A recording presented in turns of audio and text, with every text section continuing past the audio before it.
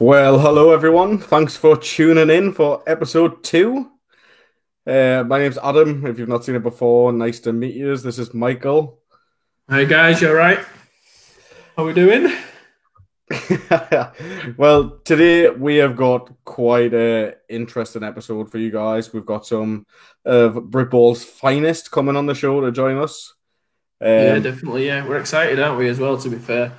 Yeah, We're hoping to get on decent guests every week. I mean, a couple of these today, decent guests. One maybe not so much, but no, I'm joking. They're all really, really good players, and we just thought it'd be a good idea to. Sometimes you don't always have the privilege of being able to play with a good player or speak to a good player. Sometimes we hold them up in quite a pedestal, but all these guys we asked straight away, and they all gladly accepted straight away, and are more than happy to share their knowledge. Or they'll all be very humble and not say they're very good players, but having played with or against all of these guys, can assure you all these are all very excellent players in their own individual positions. So excited for it.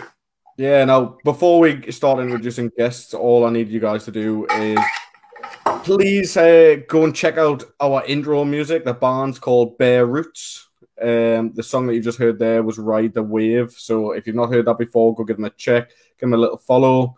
I've posted a link to their YouTube channel in the comments, so if you could go check that out, that'd be grand. Don't do it until after this podcast finished, though. Yeah, don't avert your eyes. Yeah, I shouldn't say podcast anymore. As you might be able to see now, we've changed our name. We've changed it. We have. We've changed it to a vodcast. Yeah. I think, to be fair, vodcast is this kind of thing what's trending at the minute. You see it on the telly quite a lot now with people like talking alongside sporting events. So we do what I get confused with. There's some really good other podcasts out there, some other really good live streams out there, and we just kind of wanted to separate ourselves and just say we're not competing against other ones. We're just hoping to bring good quality content week in, week out via this method. We'll let the experts do what they do, and we'll not experts, but we'll stumble about doing this. We'll get people on who are experts who can help us. Yeah, we'll have a little bit of a crack on and just hope for the best sort of situation. Yeah, going exactly. On. Yeah. So, who should we invite on first, Michael? Who should we get on? Who do I reckon? Should I do it best player first? Oh, you can't do that. No, I can't. No, you just call them out. No, you know what? We'll go with Will first. Will was the first one to a message straight away. Lot of respect for Will. Like watching Will play. Love playing against him. Really good competitor. So yeah, let's get Will on first. I think that's fair. Well, hello there, Will.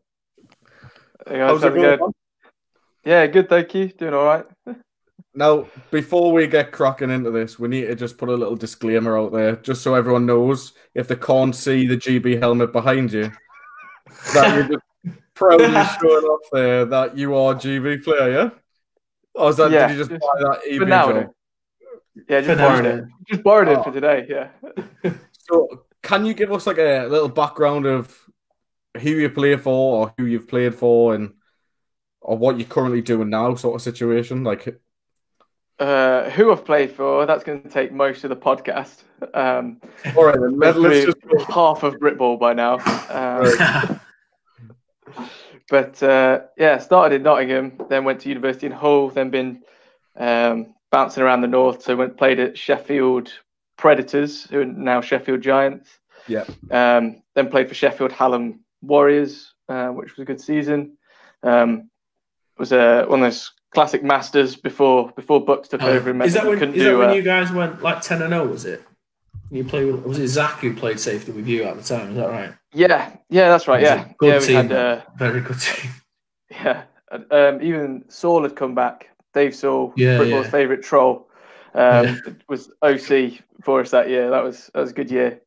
I'd love to get him on this. Oh yeah, that'd be. I mean, he's got some stories. I'm sure he's got some stories on the hit list. So, where is it you're currently playing now, and what sort of position do you play? Like, give us the full lowdown on you. Like, what position wise, who you're playing for? Right now, I suppose I'd say I'm a free agent, but I'm probably most likely going to be playing at Tamworth again this year. I've played Tamworth for about 4 or 5 years on and off in between kind of seasons abroad. but it's kind of local to me, so it makes sense to stay there and still be playing at kind of the high end of BritBall, instead of going to the most local teams to me that are Div 1 and Div 2. So I'd rather be at that top level whilst I still can for the next year or so. So I mean, plans to go abroad then this year, or has COVID kind of scuppered that for you? Well, I've kind of retired from pro ball now, I guess. Started doing more adult things. Took on a full-time job. I've got a wedding to plan. Got houses to look at, and all that kind of real life adult stuff, which unfortunately gets in the way of doing that. I did have an offer from Karlstad this year. I was this close to going. I phoned up my work and was like, "Can I just have a month off? That'd be right, just a month to go off and fanny about in over in Denmark, no, Norway, Sweden. One of them, mate. It's one of them. One of the Scandinavian ones that played. Yeah. Unfortunately, I had to. So I passed that on to a couple of guys over there, and they seem to be doing all right now. But yeah, no, that's the end of Pro Ball for me. So hopefully, just got kind of GB and Tamworth coming up next year. So that's the plans. COVID's obviously putting a bit of a damper on this year. I'd much rather, Will, if you went and played abroad, so we don't have to face you this year. But feel free. I can agent for you to see. I can speak to your missus just to get you not playing for Tamworth. I mean, he has just said he's a free agent, so I mean, this is a recruitment podcast for the Titans. You can't be paid in Buffer as a player, but I mean, are you open for like photo shoots and things? Because I reckon if you can be paid for that, can't you? I don't think anyone's paying for those photos. No, listen, they're paying for you to play. They can't pay you for that. You know what I mean? You've got to think, mate. You've got to think. Swing it one way. Sorry, I'm not far from Leicester, actually. I mean, I shouldn't name any names of teams. There's a bit of a blip in the podcast. Sorry, did that come through? We're going to edit that out. We'll just edit that. It's not live, is it? Oh, never. I think every single person on this podcast, apart from me and you, who are not very good at American football, might have a similar comment, to be fair. We probably all had the same offer. Should we introduce one of our other guests? Yeah, just quickly. Will, position? What position do you play? Oh, yeah. Safety, and then like kick return, punt return, running down, hitting people. All that good fun. Yeah. Cool. Right. Decent. Go on. Will, I'm going to let you pick the next one. You pick who else we're going to bring on first. Who we're going to make wait. That's what we want to do. Let's go for Harry. Let's bring on Harry. Let's leave Johnny, thanks to his comment a second ago. You all right, Harry? Yes. I'm all good. How's it going? It's very good. I mean, I don't know if you heard, but Will was the guy that's just said to bring you on and leave Jonathan to sit and wait in the wings there. So yeah, I think that's about right. Yeah. You can thank him for bringing you on there. Cheers, Will. Thank you. Appreciate it. Thanks for coming on, Harry. It's an absolute pleasure to have you here. Thanks for asking me on to come onto your lovely vodcast. Yes. No, it's a pleasure to have you. It's good to have another player from the North representing on one of these things. I'm not going to lie. It wasn't until this week when Michael was like, we need to change it to vodcast that I've ever heard that word before. Nah, I never heard it. I was like, okay, yeah, we'll change it. Yeah, we'll do that. No idea what it was. Make our new thing. So, Harry, let's have a quick background from you. So, where are you currently playing and what sort of standard are you playing at and things like that? Yeah, so currently, obviously, it's kind of currently deciding what to do, I guess is the right word. I guess with like kind of all COVID stuff, and I think you see it around the league really, like people are making some decisions on what to do with their like football lives and things like that. But for me, so I started pretty late really. So I started playing at uni in like second year of uni at LJMU, where I think I played like 2 games there before I went to play senior football. So I tried to email Manchester Titans, actually. I literally sent them an email. I was like, I've only played 2 games. Should I just come along? And then obviously no one replied. Biggest mistake of our lives. That is, you know what, Harry? You know what? Awkward, but, you know. The funny thing is, I have got the exact same story of why I didn't join the Titans for a couple of years. Well, yeah, I reached out via social. Missed out. That's it. Like I know, yeah. I can only blame them. So But yeah, so I went. Played at Merseyside Nighthawks for about 3 years before I decided to kind of have a go at playing abroad. I went and played at Karlstad in Sweden for 2 years. So we won like 2 Swedish national championships and a European Champions League there. So that was it was just a really lucky for me, essentially, that I got to go play with a bunch of really good guys on a really good team. So a load of Swedish national team players, and they were just a really dominant team. And I just went and kind of tagged on pretty much, and so that was nice for me. And then since I've been back, I've been playing at Nighthawks again, and obviously playing GB since kind of when I got back from Sweden. So like 2016, I guess, was like when I first started, and those kind of games in Worcester when they played there. So I played pretty much every GB game since then.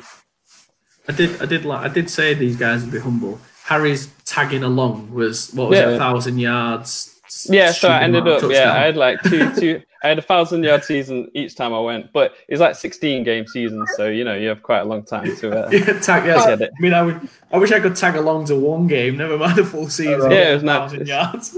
Well, it's one of those like we'd score. I think we scored. So there's one game we scored like 84 points, and I didn't score 1 touchdown. So I guess didn't do a very good job. You still had like 400 yards. Yeah. It's like it's one of them fantasy players where you're sitting there going, "Why have they not scored?" Yeah, like, what's going on? I remember, literally like the first kind of few games I played, I had a couple of 100-yard games, but never scored a touchdown. And everyone was just like, "What's wrong with you?" I would have kept getting like tackled at like the 2-yard line.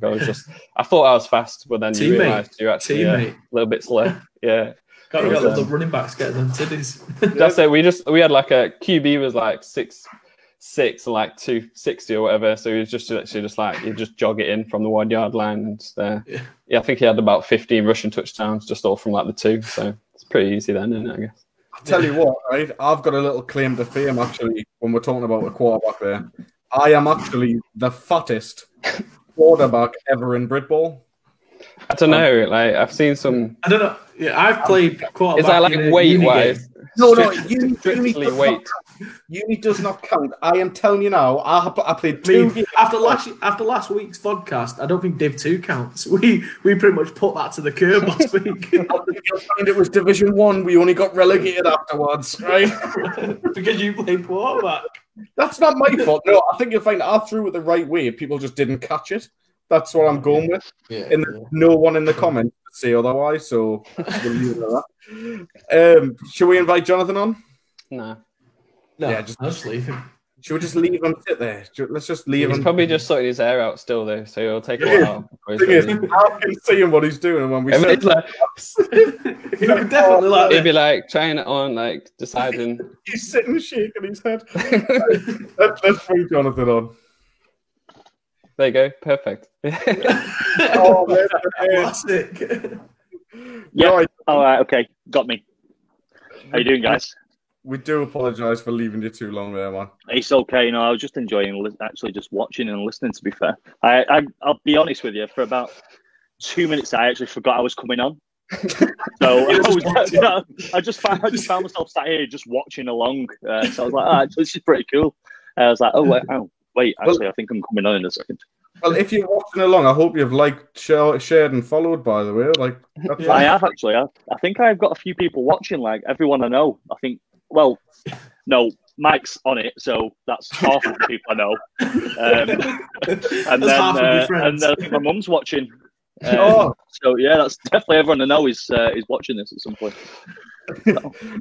So, Jonathan, can we get a bit of an intro for you? So, where are you currently playing, and what else have you sort of done? Are you played any, like, where have you played, basically?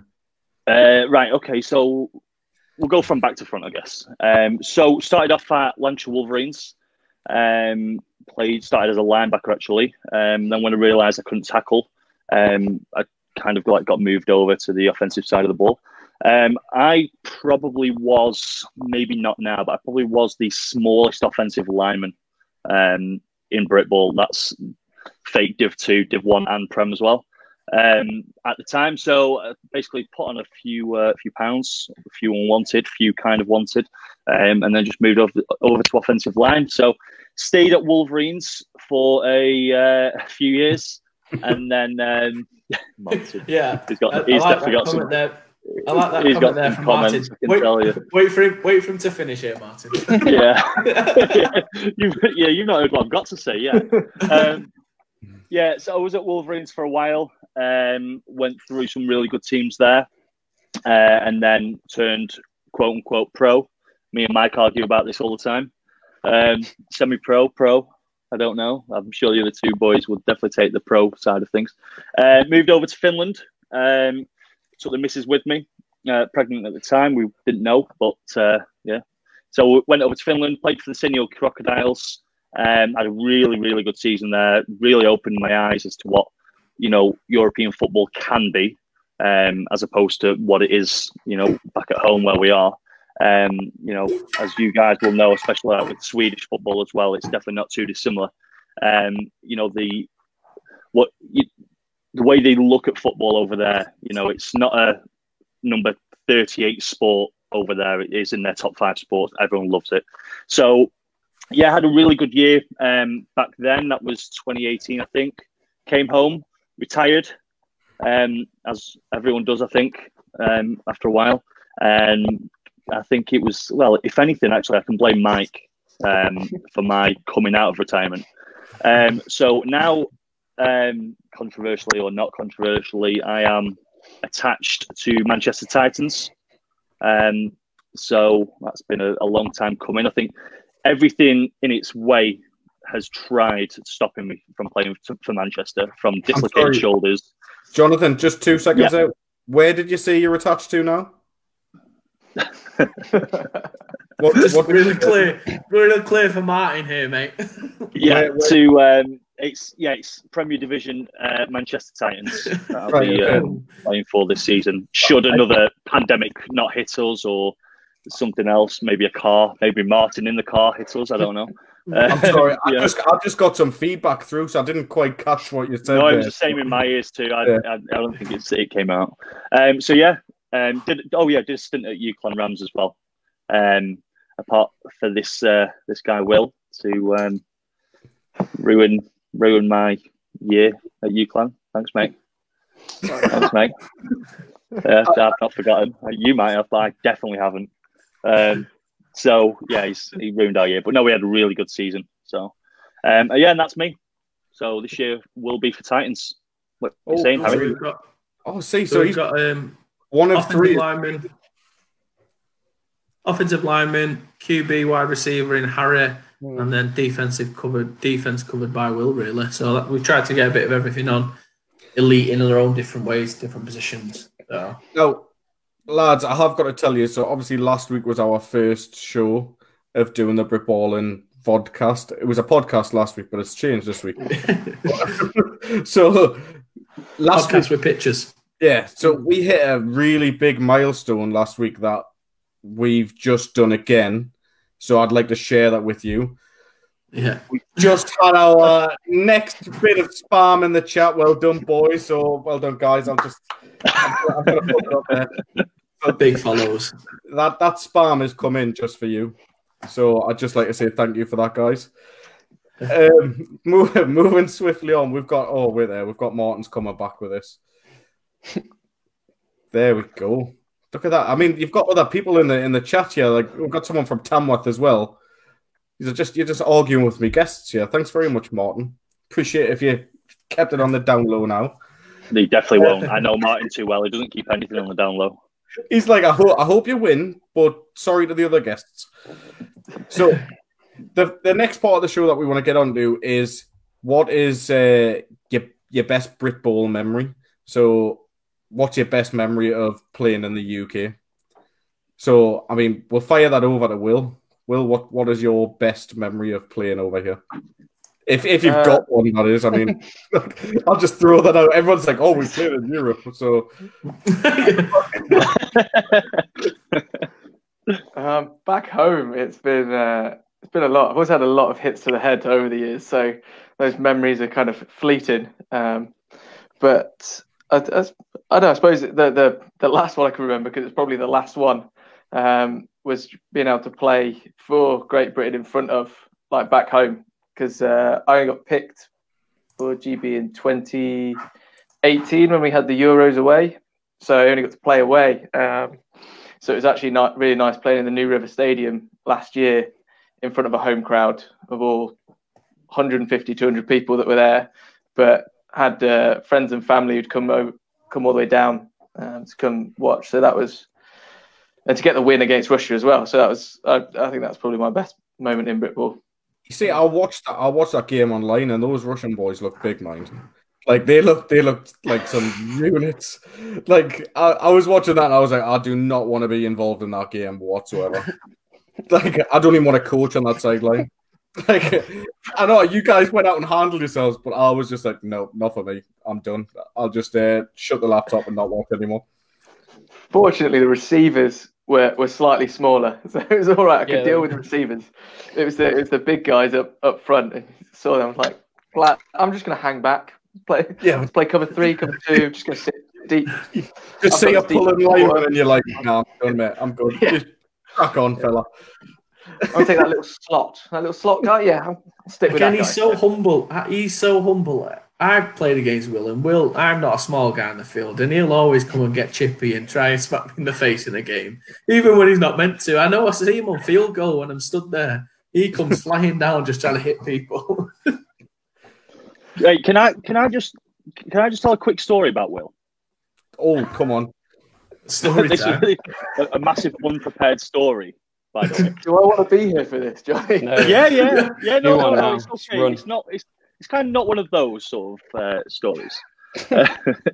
So my second season, maybe, I think, I was playing for Wolverines, and we played away at Tamworth. Now, previously to this, so for those that don't know, most do, but I work with Mike, so we kind of like, I think I physically spoke to him collaboratively for about 8 hours today, including this. So my missus is fuming, by the way. We was working as well. If my boss is watching.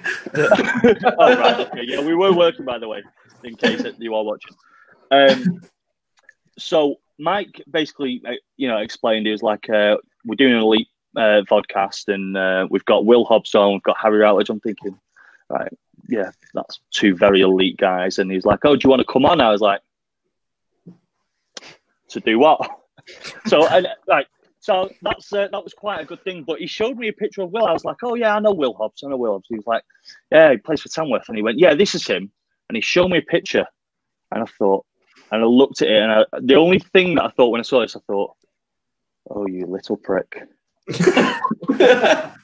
Now, Mike, do you know what I'm talking about? Will, Yeah.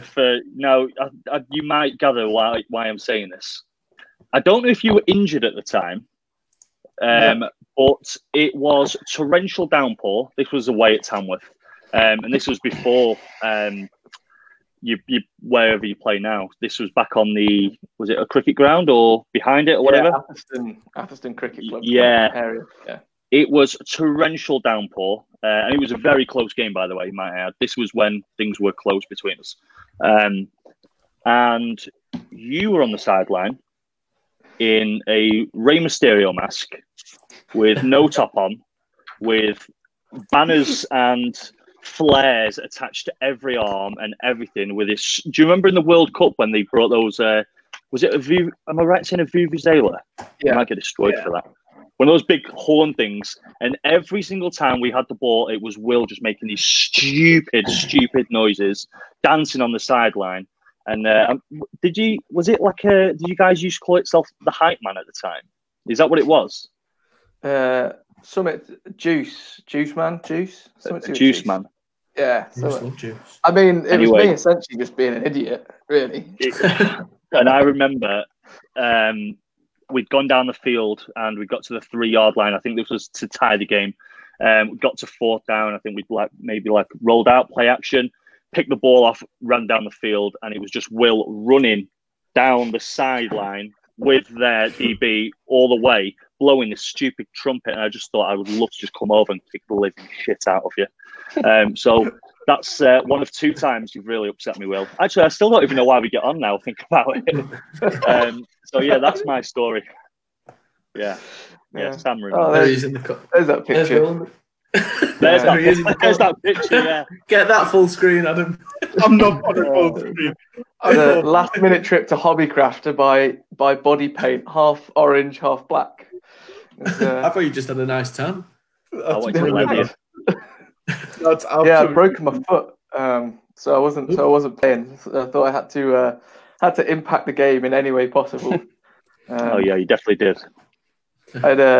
We've got a similar situation that irritated the London Warriors as well in about 2017 when Tamworth won the BritBall in their semis.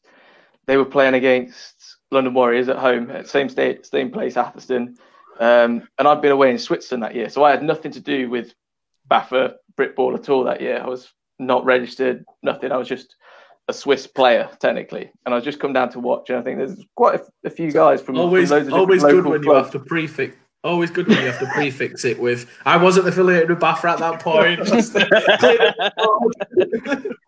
So anything you do say right now, they can't hold against you. So, yeah. I just.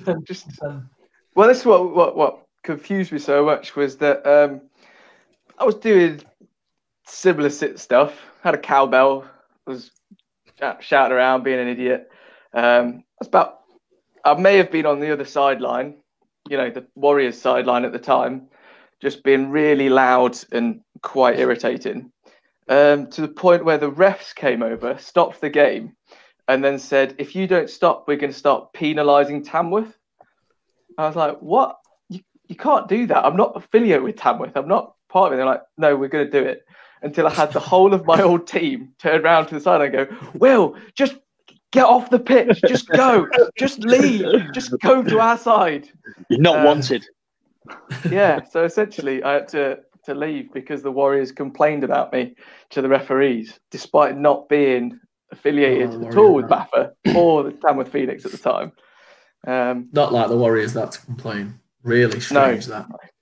But, usually just such a... But, I'm not even going there. Don't even go there. Don't dive in. That's a trench you're never getting out of, mate. I'm telling you. Yeah, saying the Warriors don't have fun when they're playing and Scottish refs are two things you just don't want to go at in this. Wow. Yeah. So yeah, I was promptly removed. Came back to the Tamworth sideline. That wasn't me that said that.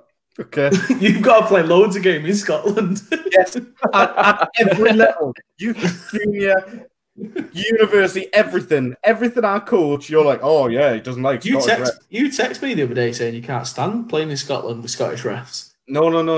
I think you find I said I love playing in Scotland. In fact, I was going to say my favourite. I've got like two refs that are really, really. In fact, there's three that I think are really good refs, and one of them Scottish, so that counts. So, like that counts. Doesn't referee American football, but he's just a referee. No, it's the Scottish guy who works in Foot Locker. No, he's a darts referee. Like, I'm sorry. No. I give up. I'm sorry. I apologize. Scottish referees is a great disclaimer, right? In fact, most of them. Yeah, just. I'm sorry. Doesn't mean that. That's so story. That's backpedaling I've ever seen. To be fair, I don't care how elite you are as a player. There is nothing worse than that getting up at 4 or 5 o'clock and travelling up to Scotland to play. Like, it doesn't really matter how good, or bad Edinburgh are, because they're the team who play in the Prem and, all you guys will resonate. How hard is it that first couple of snaps? Because they're big boys as well up there and they do hit you hard. It's tough, innit? Really tough, those first couple of snaps in Scotland in particular. I always find I'm just stuck in mud the whole game. Especially at Edinburgh. Yeah, I think nice at Edinburgh. Nah, they're like the Mackies, like the two Mackies you've had before you get on the pitch is normally the issue for me. I feel like I don't know. He's got an athlete life. I don't know. Sorry, yeah. What's that? McDonald? What? Well, I'm a lineman. I don't know anything about that. Well, it's either that or alternatively, you like stay over and then EKP will burn your bus down. I'm pretty sure that's one thing they did to the Blitz, didn't they? Yeah. Really? Yeah. Why don't you say more about that? Why don't you share story time? That's all I know. As long as you don't beat them, you're all right. I think you're okay. Like if you go up and lose, then it's An easier way down, I think. Ring Shark and ask him what it's like when you beat him. He's It's funny though, because whenever I used to play those guys when I first started, we would get absolutely smashed by them.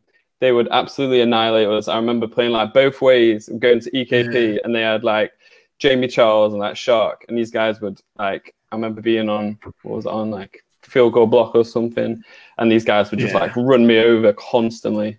And then that was like generally one of my best moments was when we actually came back. Like Midside came back after I came back from Sweden. We started playing the Prem, and we went and actually like played EKP and absolutely annihilated them like twice in one season. And it was like that was the biggest change for us, I think, like mentality wise, that we got used to like you'd drive up there like assuming you were going to get your ass kicked.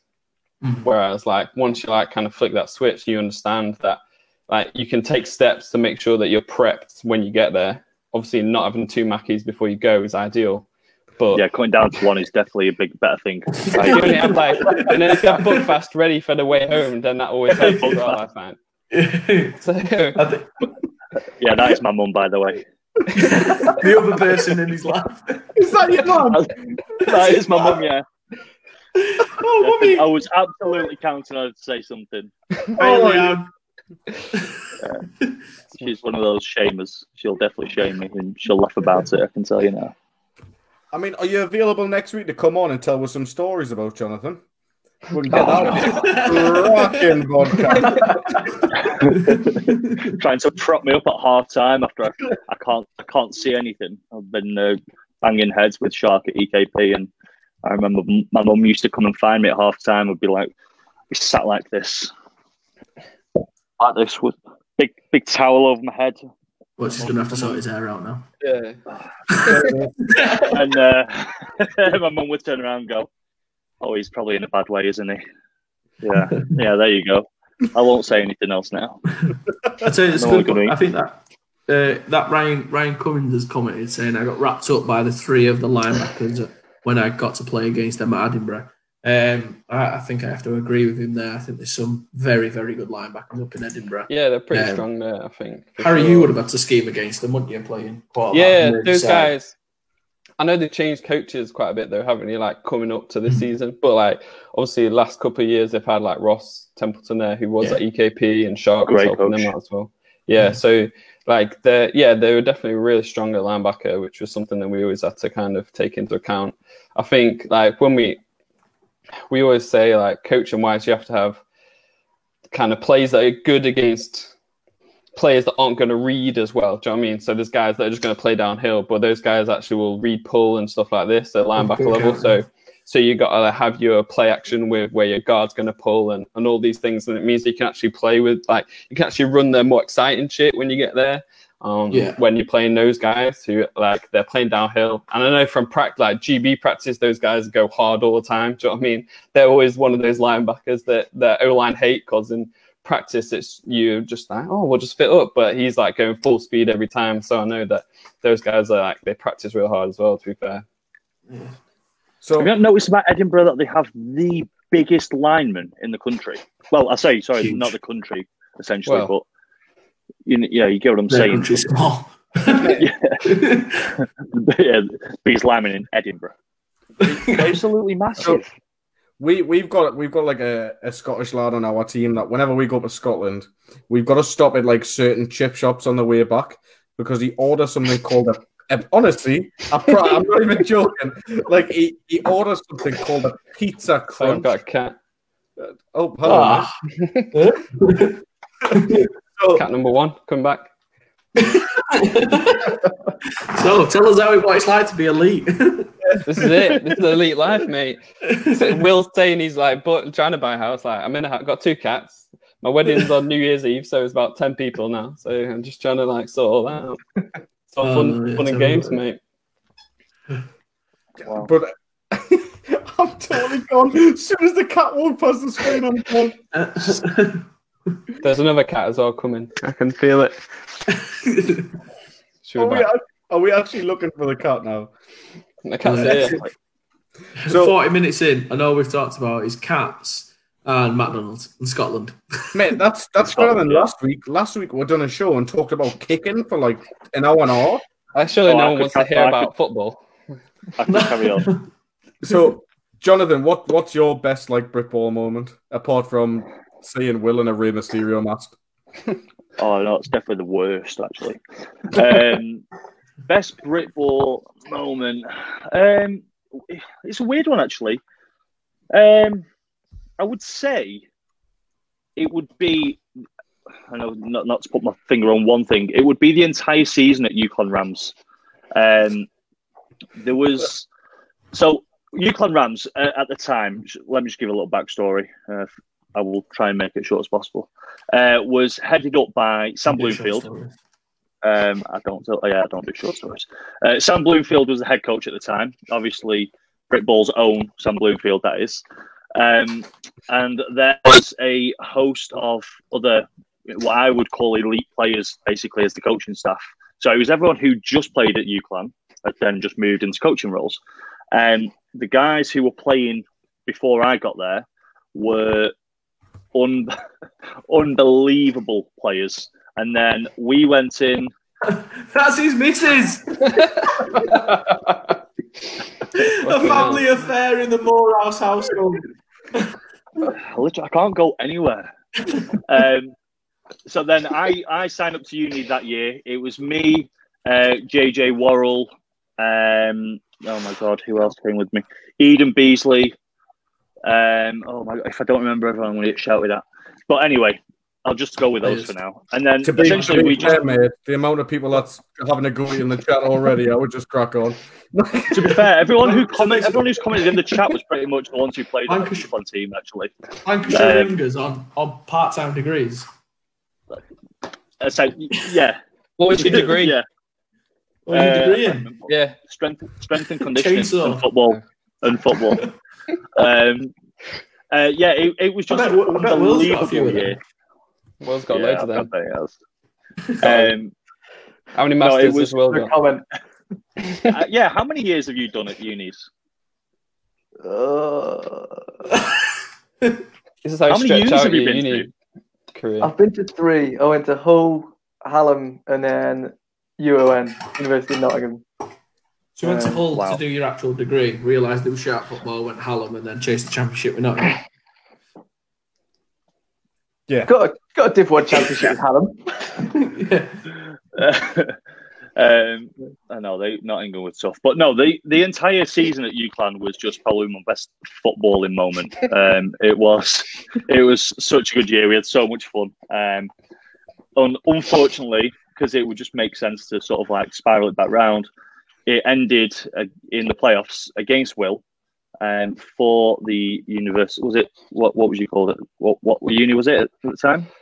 UON. Was it Nottingham or was it Hallam? No, it was Nottingham. So I'm not that mental. It's just that we played the year before for Hallam against Glasgow at the same stadium for the final. Oh, really? That's why I keep getting confused. It's literally the same stadium. I've not had that many hits to the head. But right. Oh, okay.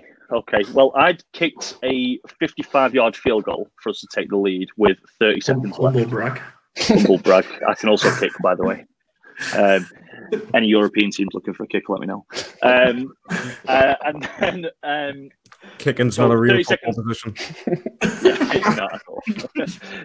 30 seconds left. Nottingham, 2 timeouts, and well, we didn't win. Don't even talk to. I can absolutely story top that. I'm going to lead into the worst BritBall story ever. So, and Harry's face will start to glow up like lightning in a minute. That was a good day. That was a great day. I think this is probably about right, Harry. I think we was about Titans v Merseyside at Merseyside. We've never beaten them in Merseyside. We traditionally just play shit against these guys, even though we're better than them. I'm joking. So we was losing, I think, pretty convincingly, weren't we, Harry? I think you guys were up like 28-7 or something like that. You run the ball all over us. Big offensive line. Tough game. Got our shit together in the second half, and I think we went up. what was it? I think we went up 34 something, 34 like 28 with 20 seconds to go. And then literally, I think, I'm not even reading that comment, it's my sister. So, story topping, fuck you. So, I think then we had a stupid penalty off the kickoff, didn't we? Which advanced you guys into so it's Hail actually Marys. quite funny because I think someone got done for tripping. Okay, so he kicked him. But if you actually watch the film, the guy was literally getting held to fuck. And then so he's like getting held into the kick and then just tries to trip the guy up. So we actually got like, an extra penalty where we should have actually probably gone back next 10 yards from there as well, which is good. Yeah, Classic BritBall. So you had 2 plays, Hail Mary into the end zone. Our DB, one of our DBs, no mentioning no names, Lee Horrocks, tried to catch the ball. It bobbled up. He dropped it into Alex Edgar's hands, I think. Eager, who, and then that's now known as the Mersey Miracle, isn't it? So I couldn't even be mad because we was winning. In my head, we won that game. That didn't happen at the end. It was just the most surreal experience in my life. It was quite good. I enjoyed that, to be fair. It was quite fun. It was good. It was good to feel that winning, you've won it, you've done it, and then it just to go like that. And you guys must have felt the same. You just lost the game. Yeah, absolutely. Because it's pretty back and forth, I think, at the end. Because I was coaching, so I wasn't even playing. So I was just kind of standing on the sideline doing not much, just trying to call plays, to be honest with you. So I didn't really have much kind of control. It's one of those where I think sometimes when you're coaching, you probably get a bit more out of it. Like you enjoy that moment a bit more because you literally have so little control over it. You can still be a little bit of a fan when you're on the sideline. So when we just like launch a Hail Mary from halfway into the end zone and he, like bobbles it around and catches it, you end up going pretty mental. I think I basically ran onto the pitch like before they'd even caught it and then just dived on everyone. But that was good. Yeah. I enjoyed that too. Fair. Will, what's your worst ever play in football? So make us feel humble. What's your first ever play like? My worst ever play. If you don't say something about the Titans, he's going to cry, by the way. No, just in general. No, what is your worst ever play? The time the Titans managed to score on us. Like, if you don't do that, he's going to... I don't think the Titans did score on Tamworth at the time. Oh, no, they did. Yeah, we did actually. I think we beat them 21-0. I remember that, yeah. Yeah, but I wasn't there. Was that so at I don't remember. What? That was at I wasn't playing that year, so it don't count. 21-0 or something. No, neither was I. Come on. Go on. 2018. Was it 2018? Yeah, 2018 BritBall final. For some reason, I was playing cornerback. Started playing cornerback instead of safety. And we'd been looking at film, and I think it was like if they're in King, we watched film. It's like if they're in King, like 100% of the time, they like first quarter they'll run it in at King, and so they ran a play action. And being a safety, I just went, I'm just going to tackle someone. Woo! Ran downfield and just left their wide receiver open for a good, 50-yard.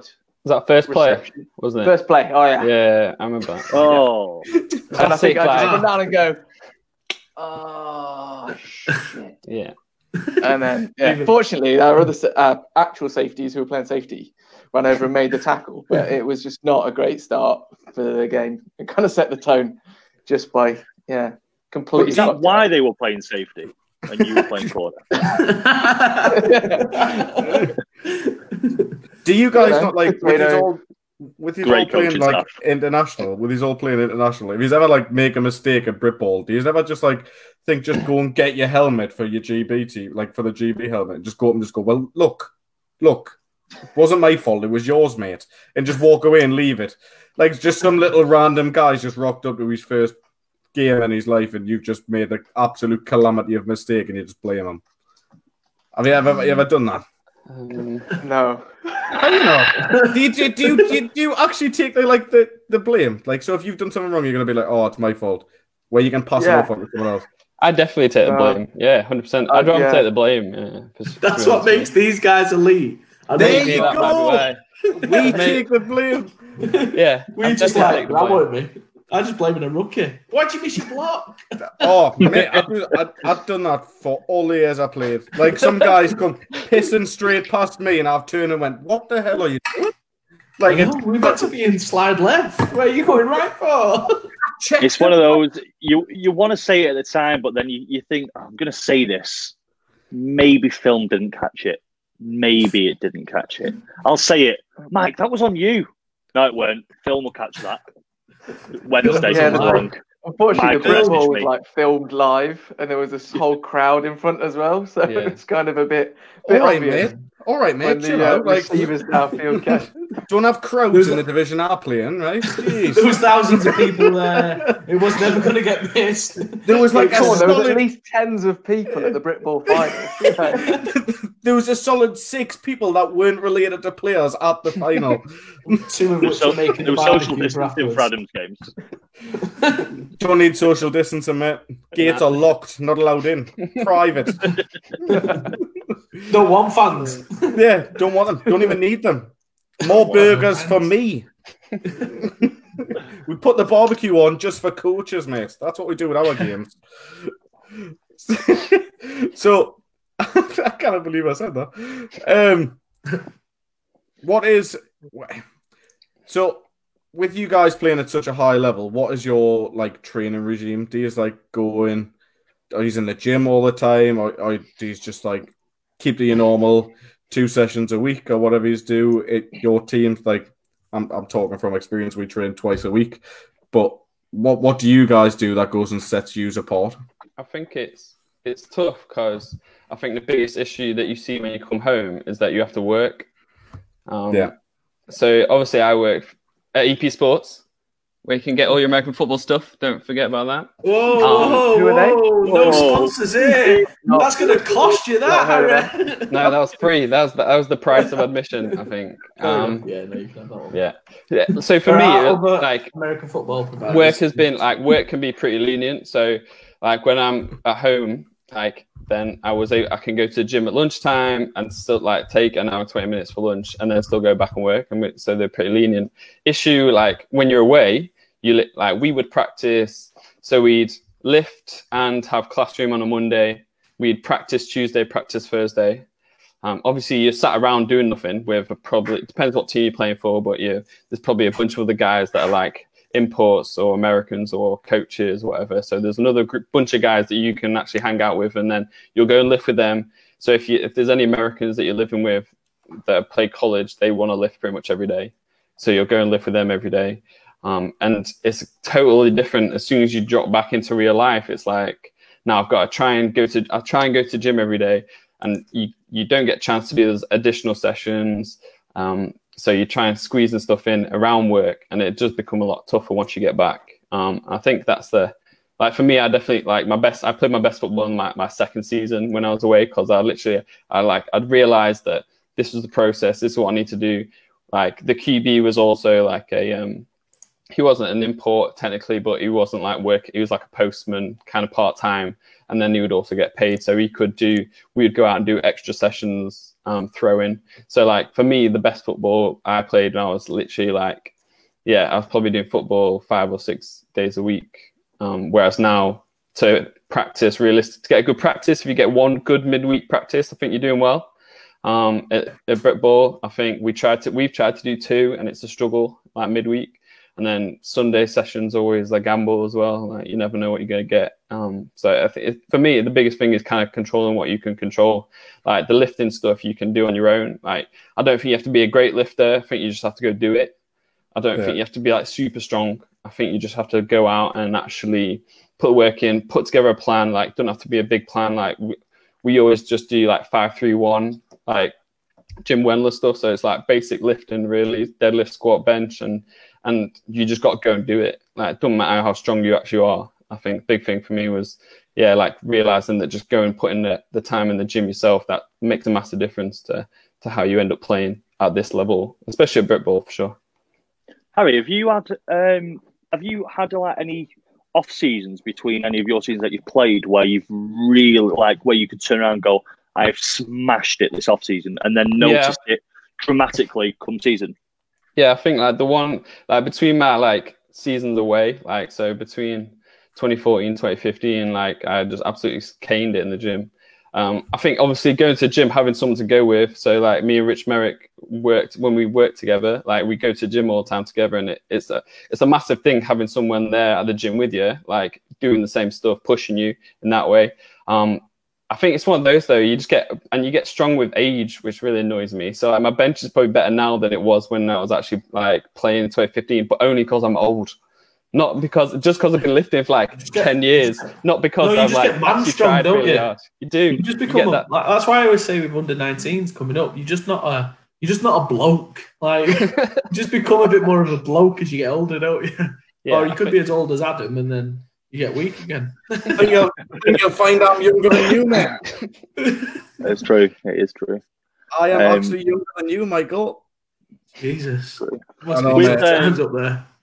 With the training that we're doing, especially like for linemen, it's a little bit different. Obviously, when you're playing in skill positions, but for linemen, lifting really is it's a huge part of it. Really, I mean, you can be conditioned, and people who have played like regular footy, dare I call it that, and rugby and stuff like that, the fitness is very different from doing that to American football.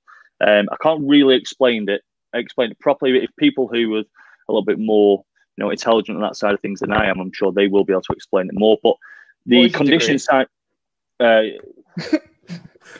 until we play Nottingham, it's just been conditioning. But as you can see, well, we'll ruin that. So, cheers, mate. But are you ever going to let that go? Never, by the sounds of it. It's been 5 years. You think I was really going to let it go? But no, something it was like it was just another notch, just beat another team. Can't even remember another game. Yeah, I was asleep for most of that. I was hungover. Some of the training that I've actually just recently taken over the last few weeks is strongman lifting. So stuff like Atlas balls, yoke presses, farmers walks, that sort of thing. So recently, just been training with a guy called Dean Finnegan at Defiance Strength and Conditioning in Blackpool. So that's a shameless plug. Yeah, Defiance Strength and Conditioning in Blackpool. He is taking members on at the moment for a free session. If anyone's wanting to get involved with that. But no, is that the guy that you're sponsored by? Yeah, that's right. Yeah. So he has fortunately just sponsored me. No, I am not receiving thousands and thousands. He's just given me a gym membership, and I'm more than happy with that. But no, he's very clued up, and it's a very good gym. I put something on my Instagram the other day, and it's literally like a playground in there. For anyone who just enjoys lifting weights, that's all. It's absolutely unbelievable. There you go. Yeah. There I am, classic Morehouse picture. So yeah, it's strongman lifting. I think for me is really, really going to be helping come the start of the season. My strength already, I can feel it is, going above and beyond. And with this now, essentially, with COVID being in place, and I had the year off before that, I can see my strength going through the absolute roof now. So I am really looking forward to getting back to it now, to see where it goes. So, what would you say to like these young guys that are coming through? Like, I coach like under 17s, under 19s, and it's quite difficult for these guys to get in the gym as much as they'd like. I mean, don't get me wrong, we've got some guys that, well, I mean, I've got a guy called Kieran at the minute. He's just gone down to Bristol Pride, and this guy's doing strongman training at 16. And I mean, this is a guy that's been told from the gym that he's trained in, quit American football, you're gonna make a living from carrying weights, basically.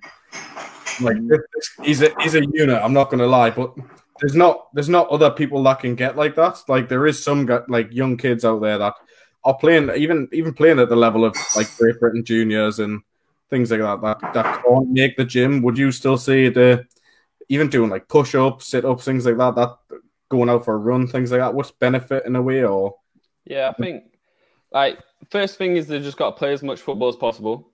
Yeah, that's like step one, right? Like yeah. I think guys will invest in the gym once they realize that it's going to be beneficial to them at football.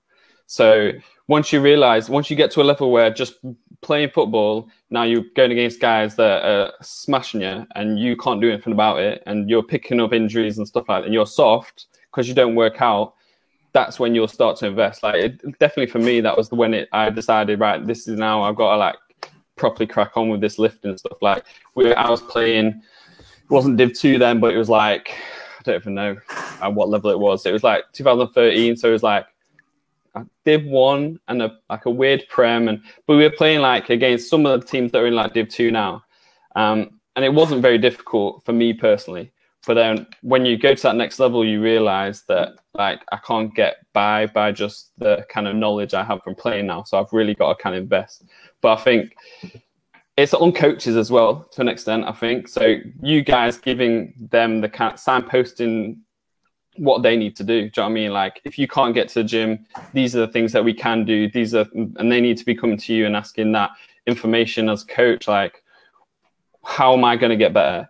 Yes, playing football is going to help me, and that's what I enjoy doing. So that's why I'm doing it.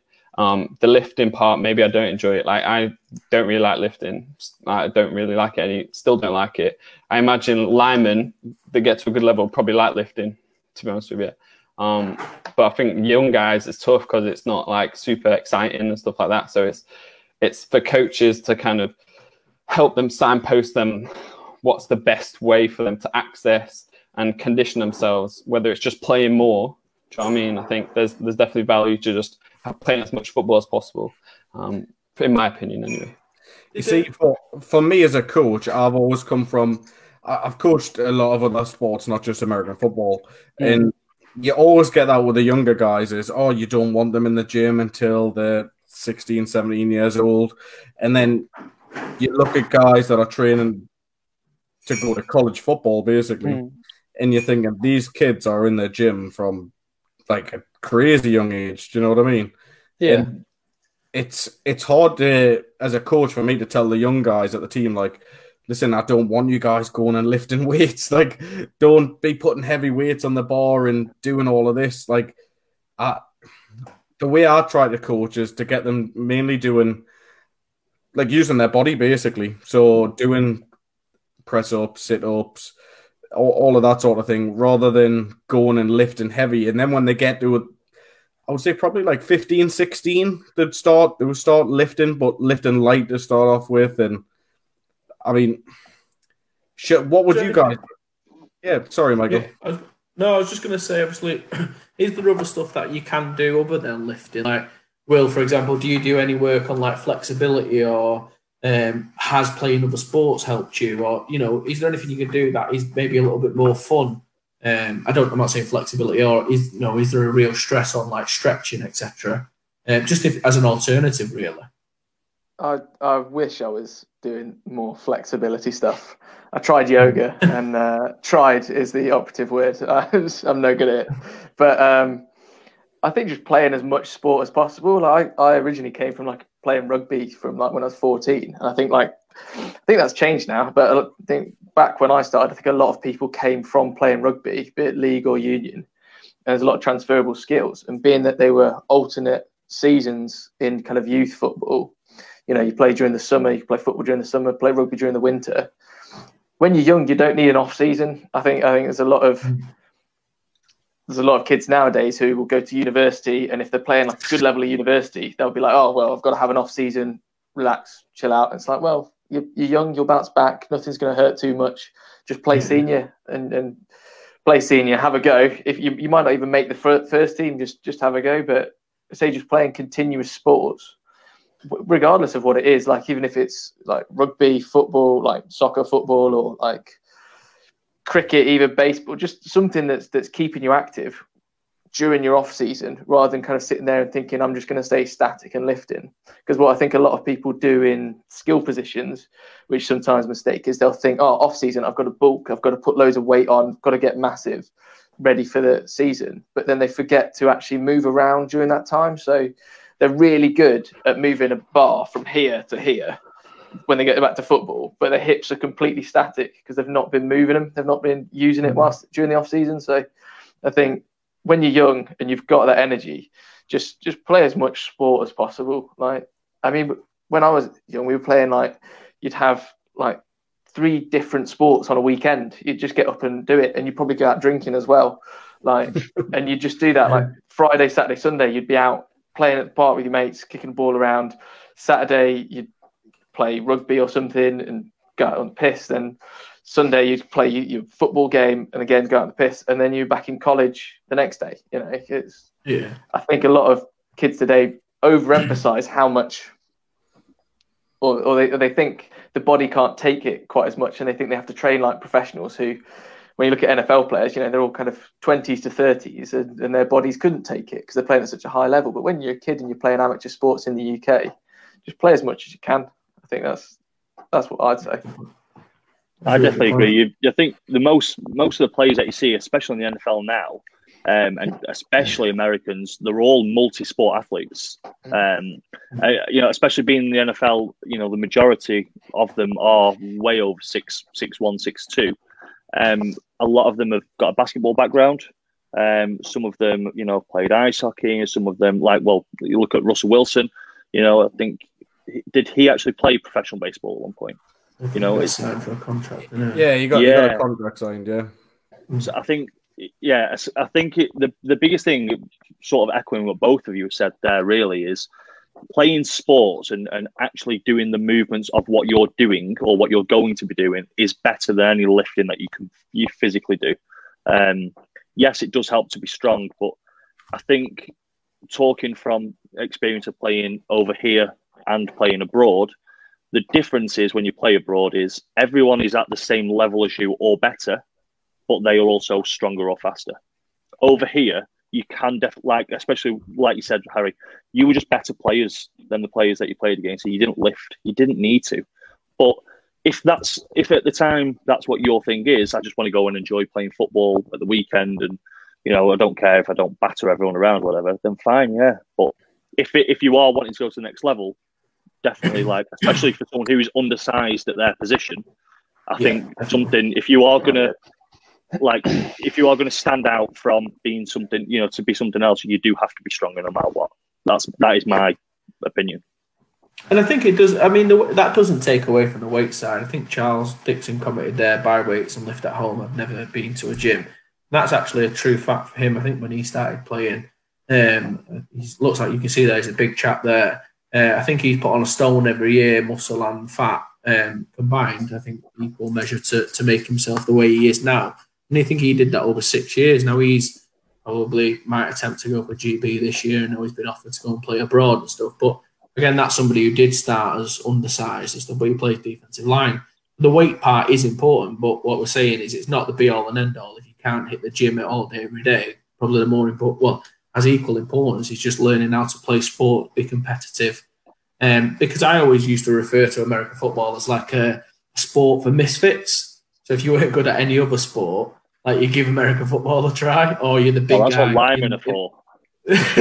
But I mean, I think that's going to change because I think more people are coming into the sport at a younger age. I mean, other than Will, I know I personally didn't play any youth or junior football. I know Johnny, you're the same.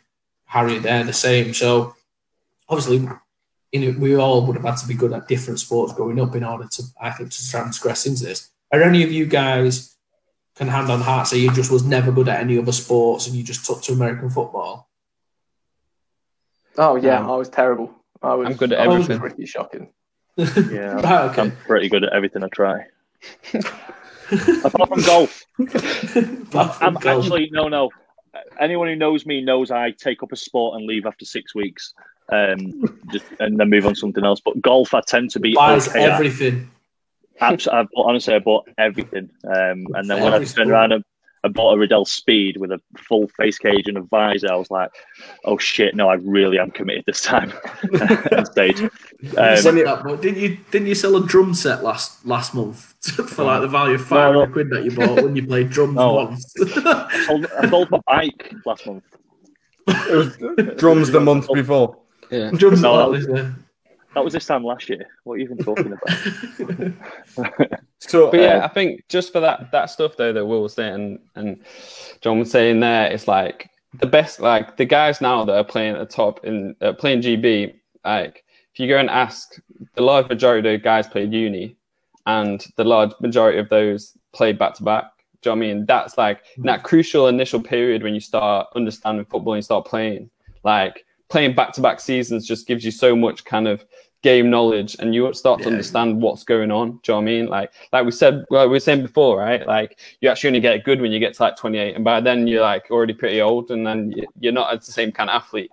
Like you have to kind of cram in that initial learning like as fast as possible. So all these guys that are starting at youth, they have such a massive advantage over any of the guys that are kind of even in the GB team now. Like if you go and speak to them, there's not a huge amount that played at youth level. Do you know what I mean?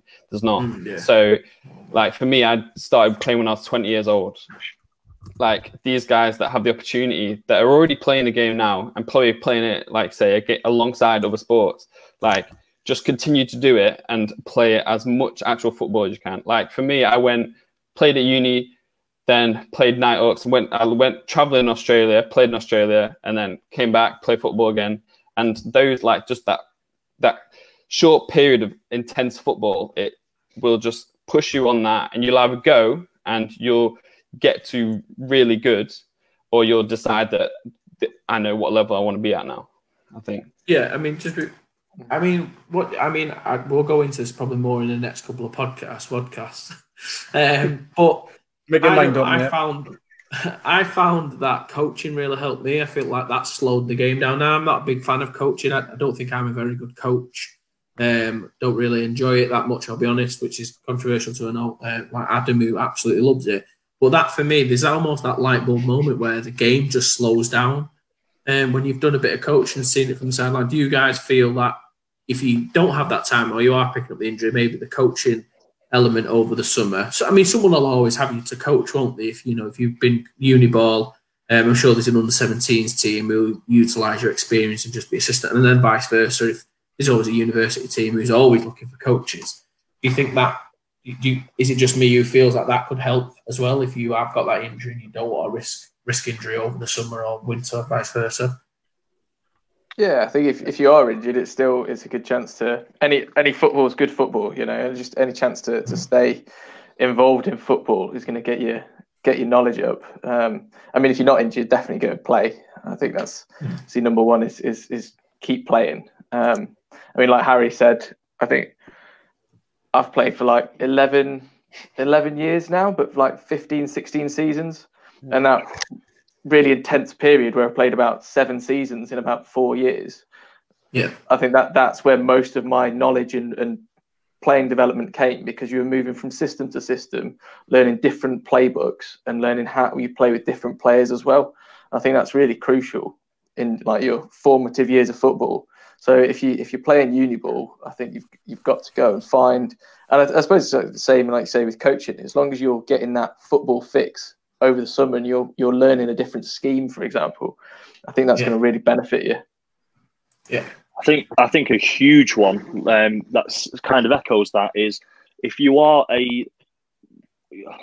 dare I call it a one club man, like a Steven Gerrard kind of guy, and you've only ever been in one place or only ever played for one team, I think it is absolutely essential for any experience, either as a player or coach, to definitely be part of another setup somewhere else, no matter what. Even if it's not as good as the team that you're playing for, definitely go and find out how someone else does it.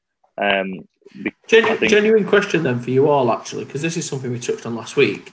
If you guys are all good players and all game changers for your retrospective teams, if, for example, and you all now play in the Prem, and you maybe alluded this to before, do you believe that it's okay to move teams for a better team because, you're paying to play this sport? Or should you get the players around you, to bring that team up? What do you think is the best method as an elite player on the team? Is it okay to just go, I'm selfish, I want to go and win a national championship and I want to go and help a very good team? Or do you waste those years, in inverted commas, playing at those lower divisions to drag your team up with you if it's your local team?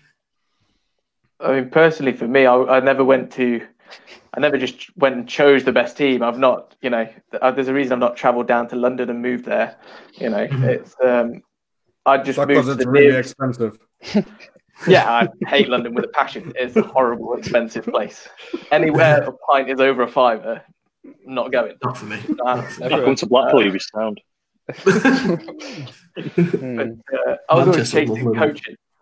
Coaching was what I was chasing. I just wanted to be a better player myself, so I just followed the nearest path to get better. So I started at kind of the Nottingham Caesars, and they were a great place to start, and it was my local club. And then I was at University at Hull, and so in between was Sheffield Giants. So obviously they were in the Prem at the time, or Sheffield Predators at the time, and that was just like the next step up. And even though at the time they weren't doing great, they were on the way up. But I was just trying to get the best coaching for me possible. So I just kept following the coaching. And I think if you want to advance yourself in the game, there's nothing wrong with just, sticking your neck out and trying a different team. You're not going to know you're at the best team for you if you don't try anything. Yeah. So, what number did you wear at the Preds? 45. Oh, I might be able to send you a present soon, mate. I think we got given off one of the Sheffield youth teams because they split apart from the Giants when they formed. We were given a load of like jerseys, all the gold Preds jerseys, and we used them as practice jerseys. So I don't think there's a 45 in there. Have you got it? Will I have it? I'm surprised it's not hung up behind his. I know. I was going to say he's just going to do this. The flag comes down, and there it is. Yeah, that's it. Will is it?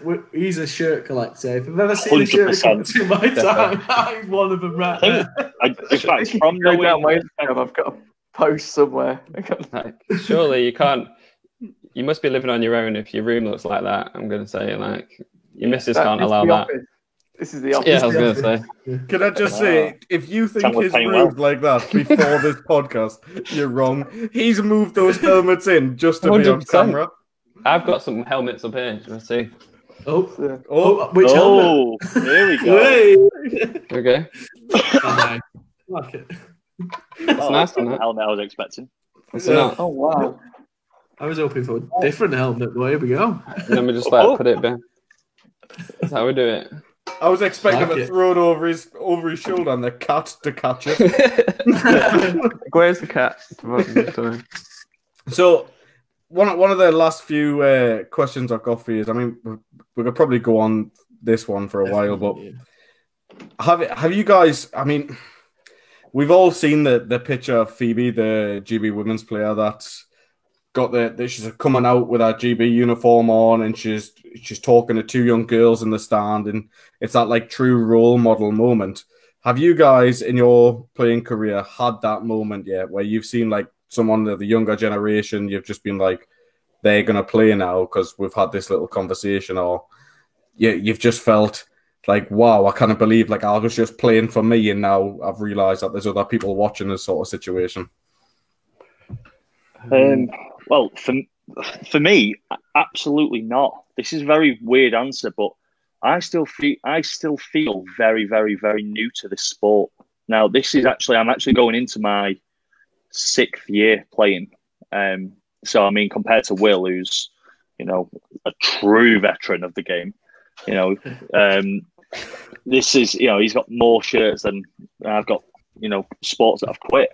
But in terms of being that guy, for me, no, absolutely not, because I still look up to other people as role models, people who probably wouldn't even expect it as well at times. Sam Bloomfield, even though he's a quarterback and wide receiver turned quarterback, he's a role model for me. He's the one who actually got me playing from when we was at college together. But he is and probably will be a role model for me until he retires, and well, maybe I'll be able to be a role model then, I guess. But no, for me, I'm still going along that journey at the moment, so I can't answer that one on that side of things. No, I'm the same pretty much, to be honest with you. I think part of the issue is like exposure. Do you know what I mean? Yeah. So exposure to who actually are good players, who are good teams, and not that like I'm not trying to plug EP Sports too much. But like part of the thought behind like we have our elite players and stuff like this is trying to increase the exposure of these guys that we know are good. Do you know what I mean? Or maybe playing in different countries or playing in university teams that are really good. The guys actually don't know about.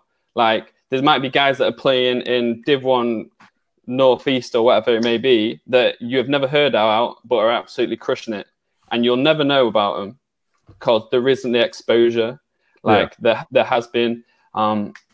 And it's a whole like sport wide issue. Do you know what I mean? It's not like one thing, but things like this are the steps that need to be taken.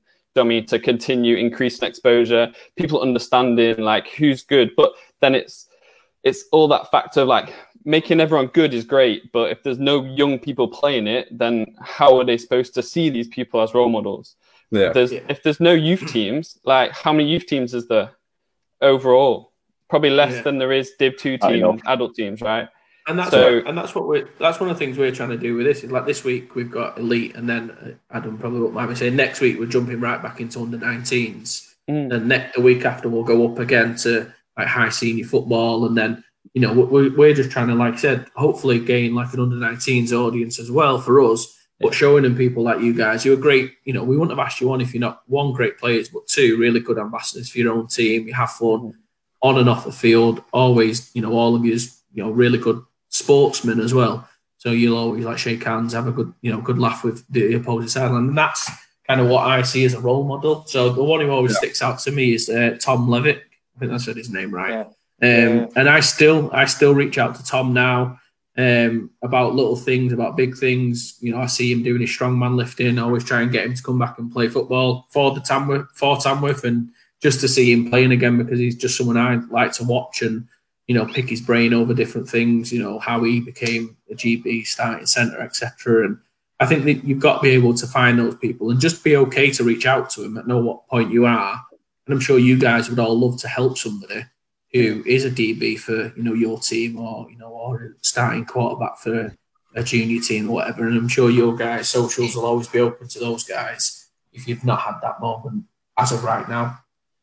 You see, I would love for you guys to have your GB training session at the same venue as the juniors. Yeah. So do you know what I mean? So the juniors can finish their training session and then come watch you guys work out.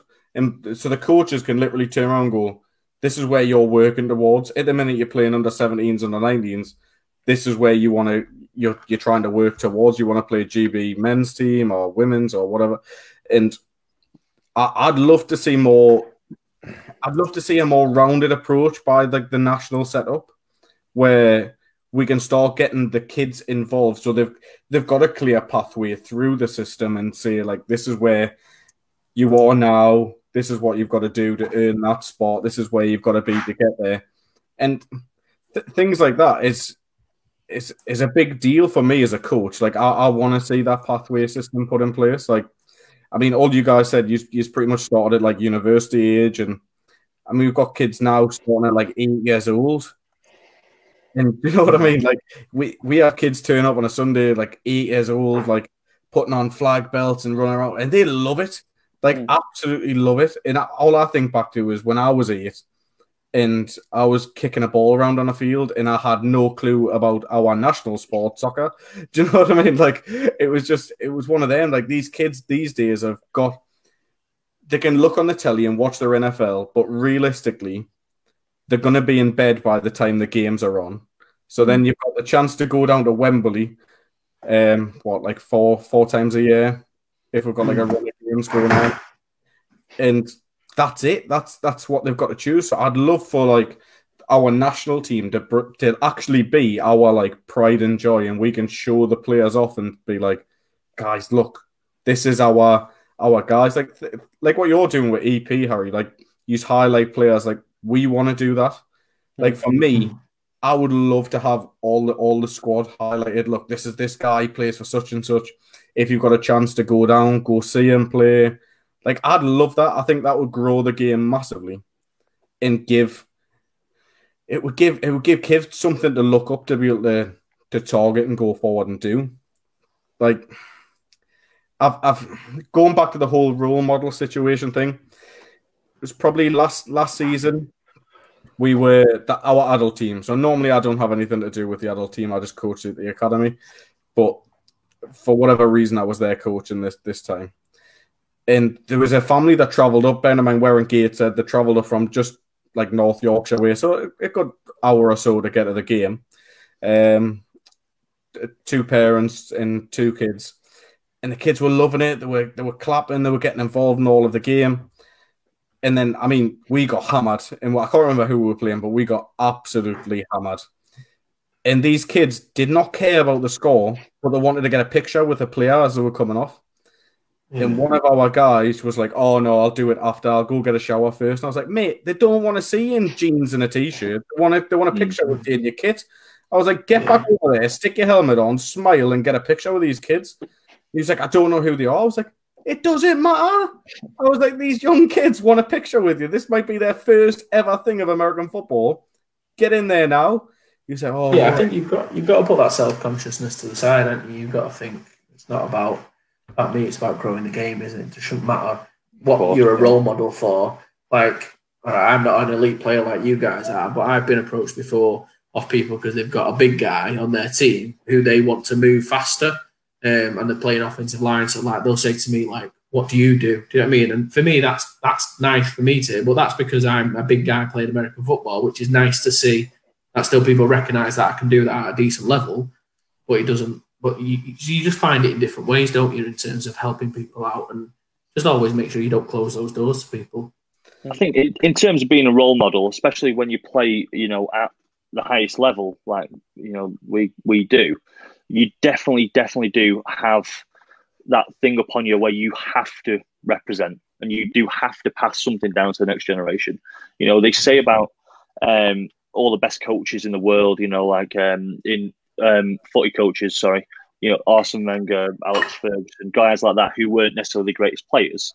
I think as a player at the club, no matter what, you do have to give something back. And if you don't, you're only killing the sport that you love. It's the whole be part of the solution, not the problem, kind of thing. If you're not a good coach, if you coaching isn't your thing, or if you don't have the time for coaching, at least, as a lot of people don't, there's got to be something that, I believe players can do once a month at the very least that can, help grow the game, whether it be in the women's game, the flag game or the junior game, or, God forbid I even say the referee side of the game, which is unfortunately a dying breed as well. But I think the growth of the game is down to the likes of our age, no matter what. I mean, even if a player they can't get into coaching for whatever reason, if they can't go into refereeing, even if a player can grab his family and say, "We're going down to watch my old team play this game at home," and then we'll go there and we'll make loads of noise. Like if you've got one like an old boy there, they're shouting, screaming, making loads of noise.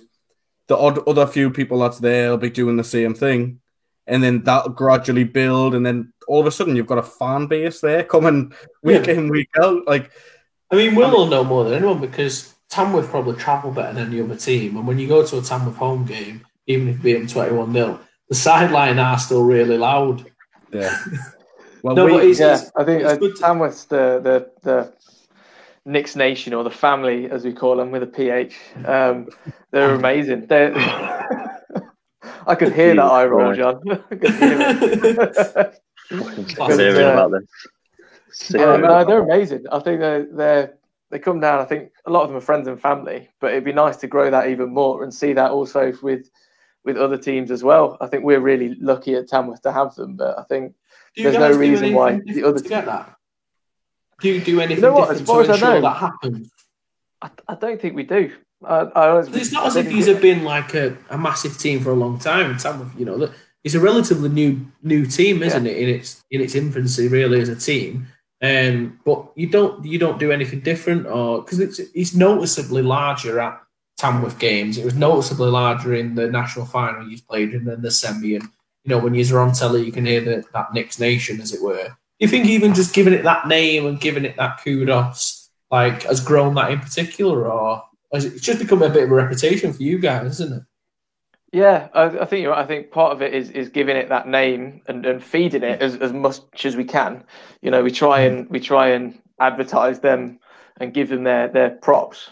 If you've played against us at home, after every home game, we'll go up and cheer the guys who've come along to watch. They've given up a whole weekend, well, not weekend, whole Sunday or whatever to spend watching us running up and down a field. So the least we can do is applaud them, and that's something that you see in Europe. You guys played in Europe. I'm sure you guys did it after each of your games as well. You always go and kind of thank the crowd and thank them for giving up their time to come and watch you and support you. And I think it's yeah. I suppose at what point would you not go over to? Because obviously most teams would just do the 3 cheers for the fans and point to the fans. Do you make a dedicated effort to go over to them? Because it might be a bit awkward if there's one man and a dog there, but surely that would start to emphasise more and more people coming. I'm just wondering if you've ever done, because you do.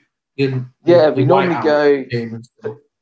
Yeah, we do like that as a, you do the handshaking thing, and then we immediately go round, and before we like circle up together, we'll go straight and applaud the crowd. And I think something that I think a lot of teams do, like I say in Europe and stuff. And then after that, then we'll do the whole 3 cheers things to everyone. Yeah. But just a little thing, and I think it's something that hopefully we can build on and make it even bigger. And like I said, something that nice that if BAFA could draw on that and try and advertise more and get more people down who aren't just friends and family and stuff, and try and drag people from all corners and watch the product. I mean, it's absolutely put out.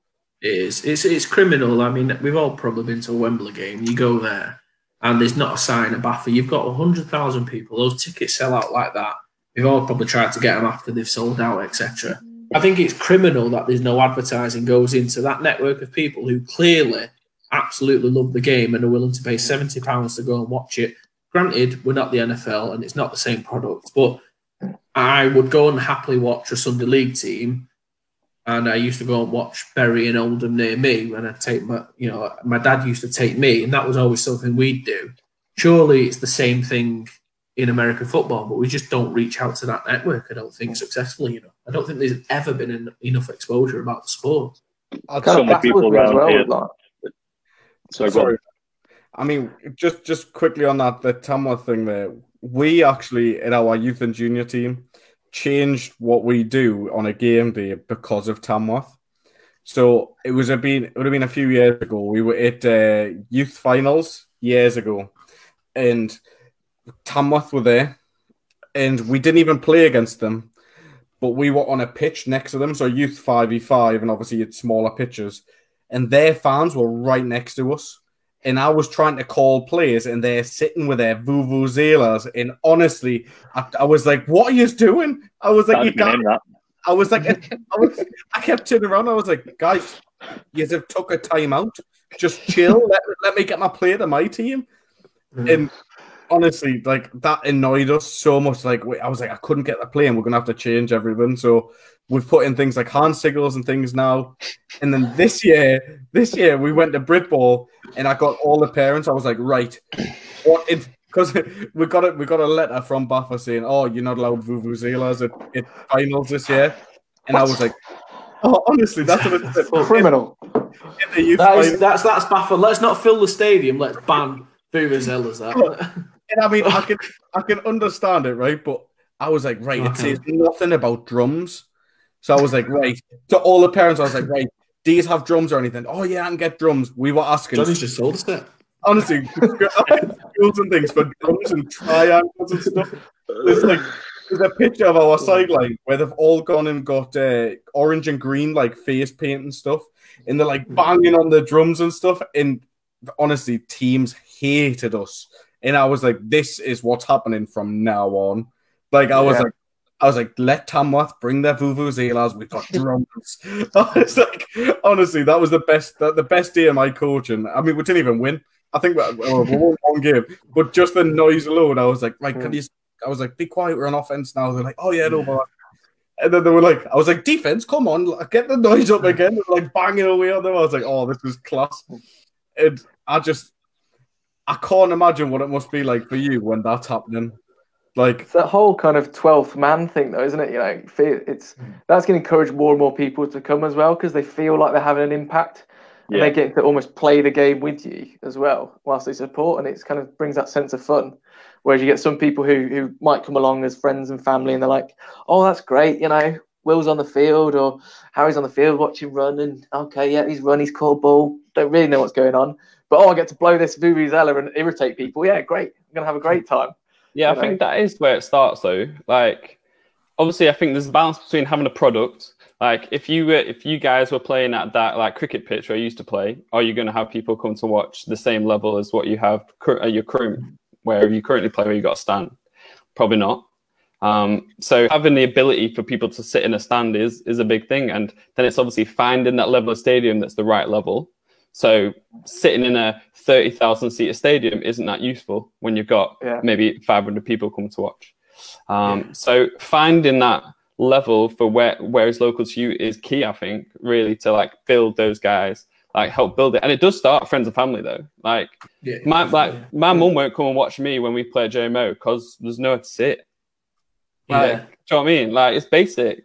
Like, if she would come and watch me play GB, like every GBA game at home, you're in New River or we're at Worcester, she came and watched JMO. Why? Like, there's no high experience for fans at that level there, where there's no seats, like there's no kind of product. So like they don't like call out the offense and defense, just little simple things like that I know like in Europe they'll do. So they'll call out one team's offense, call out one team's defense. You'll run out. They have an announcer, things like this, and the large majority of people in the stand are, you know them. Do you know what I mean? They're the same people every time, and the friends and family. They'll come and watch the games every time, and there'll be a very limited number of people that aren't actually related to anyone or haven't played previously. Yeah, exactly. I mean, you see some of the bigger clubs now starting to build more of a game day experience. Yeah, absolutely. And I think we can't expect people to turn up and watch a game if we're not giving them a reason to turn up, and necessarily that reason doesn't have to be winning. They just want the experience of going to an American football game. That's it. Like, I think American sports in general, like the product is amazing, right? You go and watch an NBA game, no idea what's going on, but there's absolutely loads of crap going on. Do you know what I mean? They're shooting T-shirts, and it's not going to be that level. It's not. But there has to be an element of a product that is being like delivered to the fans. Like if you actually expect people to pay any money to come and watch.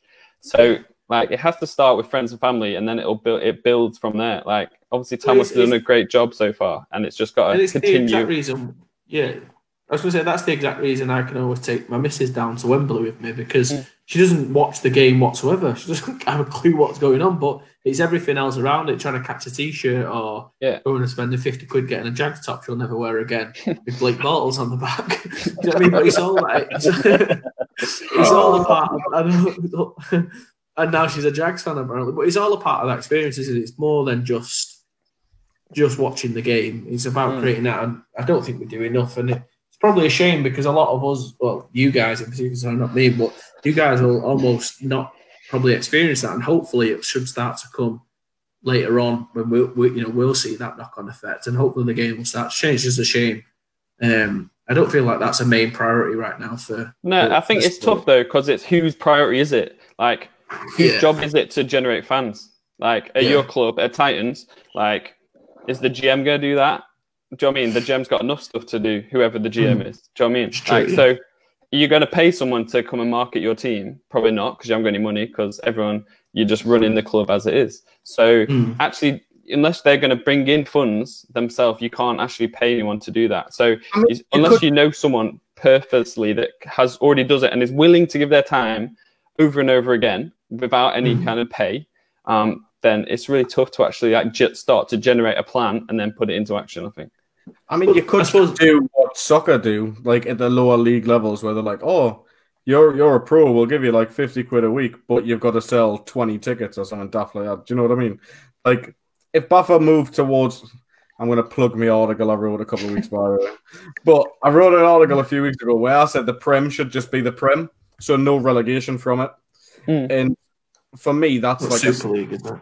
Yeah, like a Super League sort of thing where that's the Prem, that's your market. Like, you can put that out to sponsors and things, you can market it perfectly, and have that as your, right, guys, you can have a couple of pros in there now, or semi-pros, however you want to be cast, and just be, guys, you just work for us, you're part-time or whatever, you're doing this. Go out or help us out, go on where you go to the gym, put some flyers up, or do you know what I mean? You can do that sort of thing where there is a market for it. I mean, we've done something a year or so ago now where obviously I work in school, so I go in a load of local schools in the area, and we just give out tickets to kids, just printed out some tickets and just give them to kids. And it was like, get your family in the game for free. And we were getting people at our games all the time. I mean, it wasn't loads, but there was enough people there. They would come, they'd have a barbecue, they'd watch the game, they'd be like, oh, I'd have to stand on the sideline and make sure I didn't swear because I'm like teaching in the school or the week after. And it was like, it was great because, I mean, half the kids would come down, watch a game, think it was great because they've only played flag at school. And then go, how old have I got to be to do that? Oh, well, it's 13 in this country, but we'll have a flag team until then. Oh, when training? Well, training's this time, come down. So then we'll get kids to play. And the parents still turn up to watch your games anyways. Yeah. I think the issue is that you're doing that because you like it, though. Do you know what I mean? Yeah. No one's paying you to give out tickets at school unless they are. Do you know what I mean? Like, so unless every team has that, then that just won't happen, unfortunately. I suppose that's about your team being like, I mean, we have a theory where it's like if we got 100 members on our team and they all do 1% more, then theoretically you're 100% better year on year. Do you know what I mean? And it's about challenging everyone within your team to find out what niche they have that can help support your team. Because at the end of the day, like we compare ourselves again at the Times, we're the best Sunday league team in the country. So if we want to be Tamworth, if we want to be, the two London teams, what do we have to do to make ourselves that next step? You know what I mean? In terms of that, and that's about challenging everyone on the team, though, not even just your best players. But I suppose, is it elite players' jobs, like you guys' jobs, to drive that more so, or not? Yeah, I think it's definitely the job of elite players to drive performance. Do you know what I mean? Like, if that's, but it's like, is that the focus of the team? Like, is the focus of the team to be, is the senior team to do as well as possible?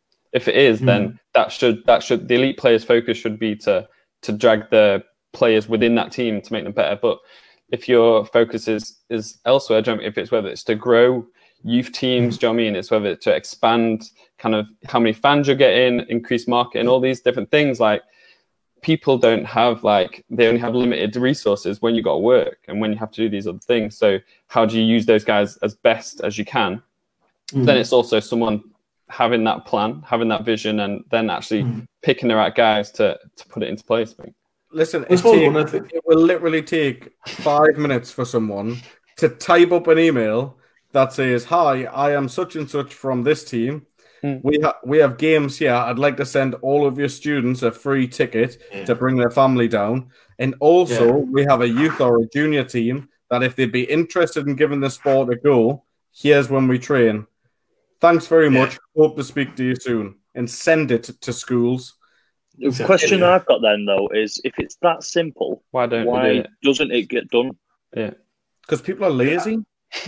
There's no. It's true. It's true.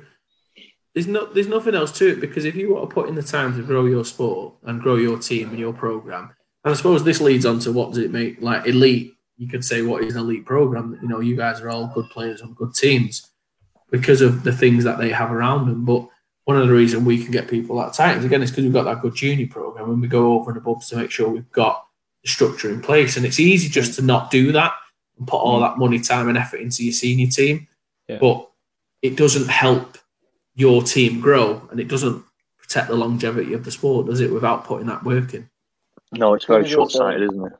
Yeah, I think there's also a bit of humility involved. I mean, there's, some people, if you don't have the greatest stadium, the greatest stands, you don't think you're the best at football. We're all still playing amateur football. At the end of the day, sometimes you get that very British feeling of, I don't want to tell people to come and watch me play sport amateur. You know what I mean? How audacious is it for me to go and do that? It's a very British worry to have, and I think that plays quite a big part in in why we're not advertising it as much as we are. Yeah, but surely teams can advertise you guys. So as the elite players, I mean, I'm not saying it's not. I'm not saying it's not a great idea. I think I definitely think we should be doing more. I mean, it's like. I mean, even if we was to do some more like North v South games, I think that those things should happen. It happened at the Uni Bowl level.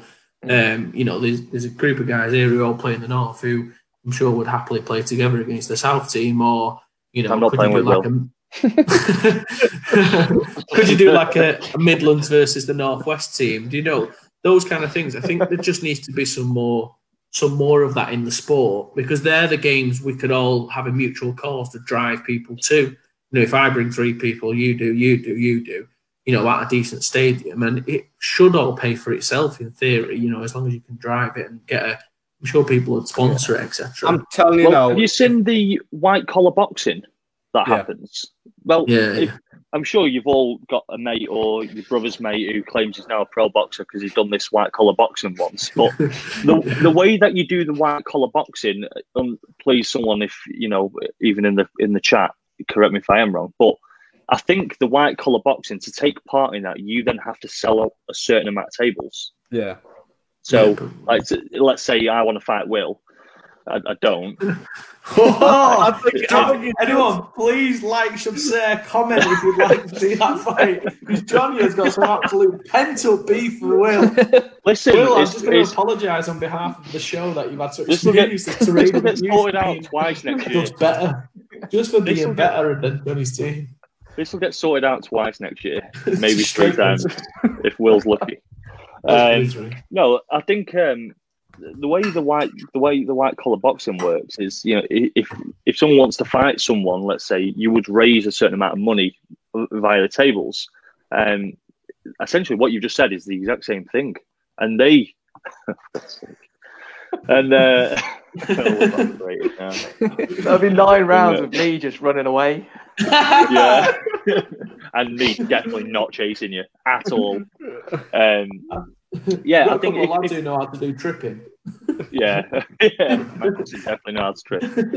I think if everyone definitely did their part in terms of, let's just say, get at least 5 people to one game, especially because it's home games, isn't it? That's where your focus needs to be, and then your diehards will follow you to away games, as you know with Tamworth. So with it, I think no matter what, if one person gets 3 to 5, 60 players. I just. That's not even a new comment. I'm sorry. I can't help myself. I thought he was asking for a fight there. I definitely agree. I think people need to do more for their club in terms of generating some more interest. Yeah, I mean, for me, we need to start building something now. Otherwise, kids are going to choose different sports. Yeah, 100%. Just needs to be a better product, doesn't it? Speaking of better products, watch this seamless transition. Better products tonight, Monday Night Football. Come on, is this not the greatest game of the season? Yes, 100%. I think this is the best game of the season. You know what, right? The only other game that I'm going to want to watch more than this is Ravens Steelers. Yeah. That's like a Ravens fan. Bore off.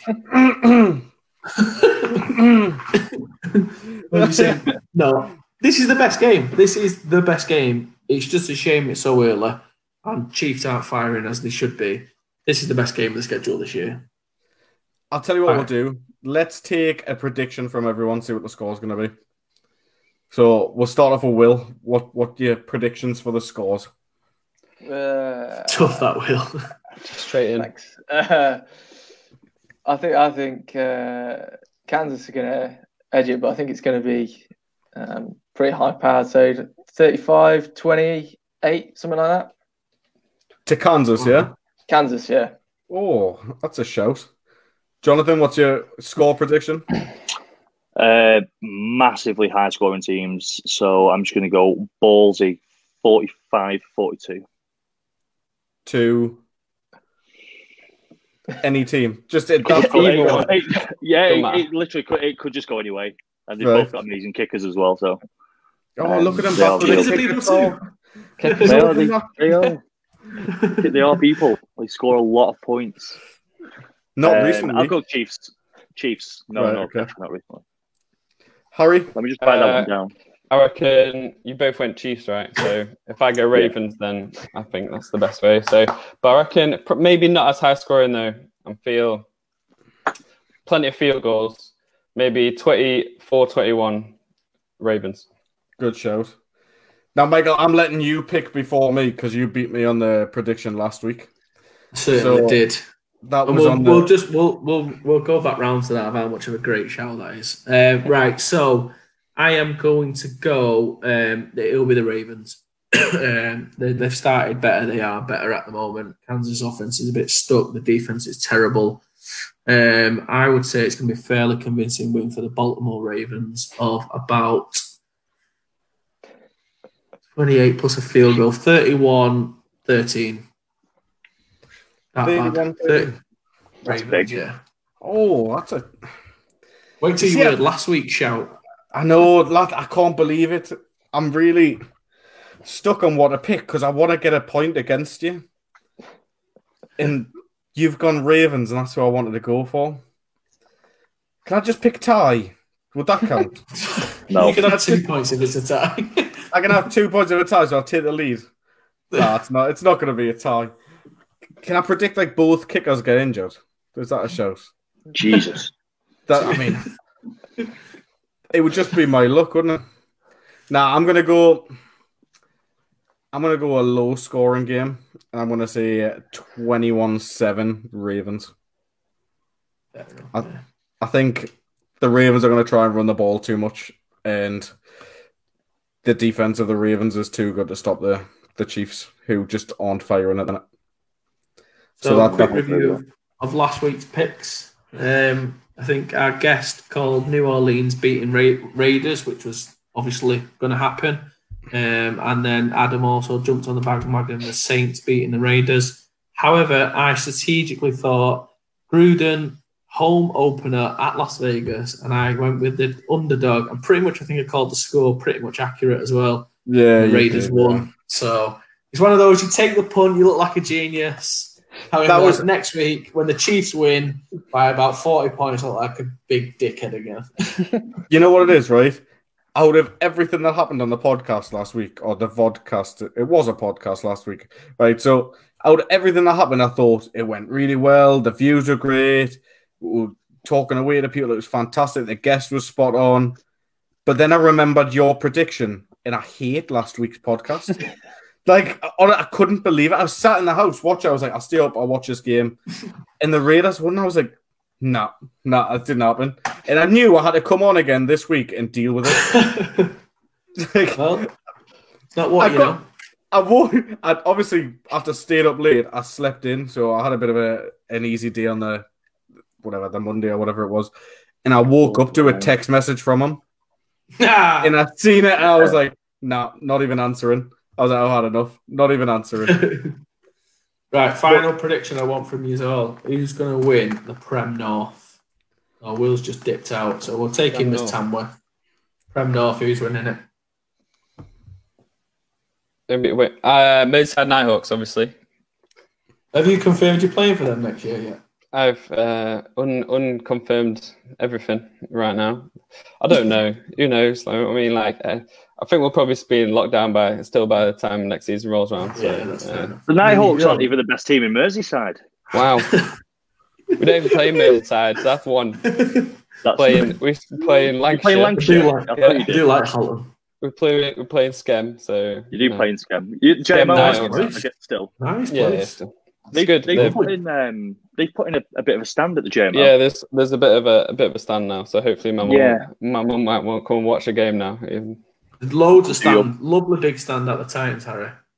Yeah, no one can go. No one can sit in it though. They can now. We've sorted it. It's fine. Just for your mum. She came and had to stand on the side of the pitch, and I couldn't see anything behind all your players. So it's just like stands open now. You're more than welcome. So is your mum. Just same offers for you, Will. Oh, thanks. So we're just going through who's going to win the Prem North this year. Just a fiery spice it up to end with. Who have you got, Will? Tamworth. I think I'm gonna. That's a pretty obvious call. I thought. Jonathan. Well, Harry said Merseyside Nighthawks. Merseyside Nighthawks. That's who he came up with. Yeah, I'd say that they've made to up fair. I think they're pretty slept on. I'll be there with you, Harry. That you're a very, very good team. I think Titans and Knicks take a lot of the glory, but I think if anyone's going to if any other team from the Prem North other than those two could win the Prem North, it wouldn't shock me at all if the Nighthawks strung it together and won it. I think it could be, for me, it's really hard to tell anything, I think, right now. Yeah. I think until everyone gets back to actually playing football and stuff, it's tough because there is going to be a lot of changes. I think, like, you see lots of coaches stepping down, GM stepping down, all this stuff. So it's going to be, it's definitely going to be interesting by the time March, April rolls around and we actually see what we're left with, I guess, by the time we actually get into football again. Agreed. Well, Adam, you've got casting vote. Well, I've not even voted yet. Yeah, come on, Jonathan, you can vote first. Go on. You just jump straight in. Well, I know who you're voting for. I was going to go Edinburgh, but now I've got a vote. I will go with also Titans. The only reason being is, all I will say without giving too much away is it's not who you can retain, and it's not even who you can get back. It's about the players who might have previously retired who might come back out and play. So just going off that, I'm going to go off Titans. Well, if I've got to make a decision now... I wish I knew what he was talking about, lads, because I don't. Michael's like, who the hell's coming back? I'm absolutely all over Johnny's DMs after this. Who do you know? That is wild, that, Craig. Sorry, mate. That's really wild. Yeah, You've not played in the Prem for a while, has it? I don't know what it is, but I want to say Sheffield Giants. I really do. Okay. Yeah, you can want to say that. No, yeah. I just I'd like my missus to bring my tea up, but that's not going to happen either. But from some of the people I've spoke to, I would say they're going to have a very decent team this year. I know a few guys that are wanting to go in, especially from up this area, I travel down to play for a Prem team as the last two Raw sort of situation, and I think they're going to have a pretty decent team. And I rate their coach, man. I love Toby. I love him. Toby, one of the nicest guys in football. Yeah. So just for that, man, I've got to go with them. Like, I'd love to see it for him. Mate, so would I. Like, I really think they've got a good shot at it. Like, I've always said, like, outside of the London teams, I always think the Titans will be the next to win the full thing. And I've said that for years. Like, but I just think this year, I think Giants have got a good shout. There's a lot of inside information here, isn't there? A lot of inside information. Will's just sat there at Tamworth thinking, we've won it for the past 3 years. What are these idiots? Who can we sign from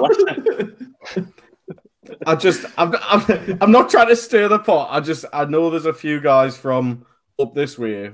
That we don't have, obviously, a local Prem team. So I know there's a few guys from up this way that's having a good hard drive past other teams to go to Sheffield. Yeah. I mean, just look at the stuff that they're coming out with. That's not been mentioned is Sandwell. Will, you must know Sandwell. I know they've got Tristan Varney playing quarterback, haven't they? So they must be. Do you know much about them? How are they going to look going into the season? Got any film? I have just seen that their head coach and OC have just stepped down, so that's probably going to hinder them a little bit. Well, that's a cracking start, isn't it? Really, they like struggle with that one. So that could be, yeah. But as far as I know, that's kind of the main issue going on with them at the minute. But how close are they to Tamworth? Is there a big thing with players from the Birmingham area going one or the two, or will that be an issue for you guys? I mean, there's something. I'm going to botch it up now, but something Jason always says: don't confuse rivalry with geographical proximity. Just because they're close doesn't necessarily mean they're a rival. You know what I mean? That's the most Jason Scott comment I've ever heard in my entire life. But, anything he says is usually right, though, isn't it? Yeah, unfortunately, so he's always right with that. To be fair. I think we'll wrap it up there, lads. But honestly, I just want to say thank you for coming on. I think it's been a very insightful podcast today, and I appreciate it. Honestly, thanks very much for coming on, and hope to get you back on in the future. Yeah, definitely. Thanks very much, lads. It's much appreciated. Thanks, guys. Hope you enjoyed it. See you later. So for all you guys that have been tuning in from here on out, I would just like to say thank you very much. We've actually got another show tomorrow. I still need to try and persuade Michael if he's going to come on. But we've got another show tomorrow with Gabby Knopp. She's going to be coming on the show, and we're going to be talking more about the elite system, what she's doing abroad. We're going to go through pretty much everything. Hope to have you all back in here tomorrow. Thanks for tuning in. Please like, please share. Thanks very much. Take care, guys.